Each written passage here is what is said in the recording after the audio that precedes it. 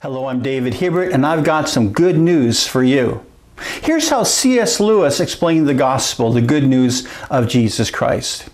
He said, how do we evaluate the claims that Jesus made about himself? His greatest claim was that he claimed to be God. There are really only two logical possibilities about that statement. Either it is true or it's not true. Now, if it's true and he really is God, then we ought to worship him as God. If he is God, then he is the Lord of everything. But if that statement is not true, if Jesus is not God, then we really only have two options. Either he knew that he was not God, or he did not know that he was not God. If he claimed to be God, but he was not, and he knew that he was not, then he was a liar.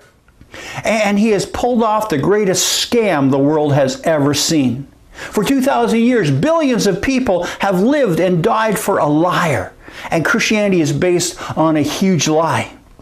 However, if he claimed to be God, but he was not, and he did not know that he was not God, then he was not a liar. He was just crazy. He was a lunatic.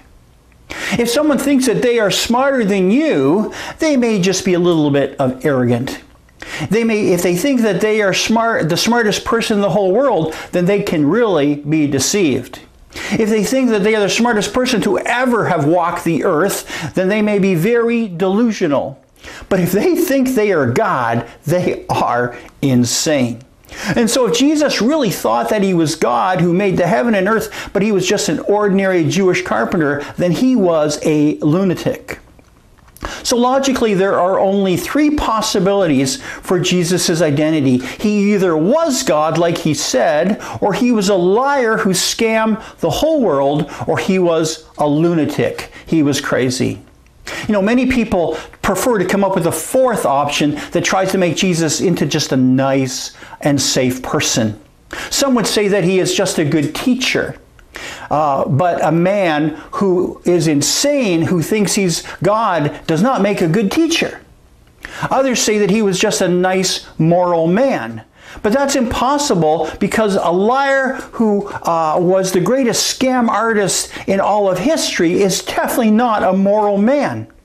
So Jesus could not have been a nice, moral man or a good teacher. He was either a liar who deceived billions of people for centuries, or he was a lunatic, an insane person who should have been locked away, or he is indeed Lord, and his offer of forgiveness of sins and eternal life needs to be embraced as soon as possible. And that's your good news for today. God bless you.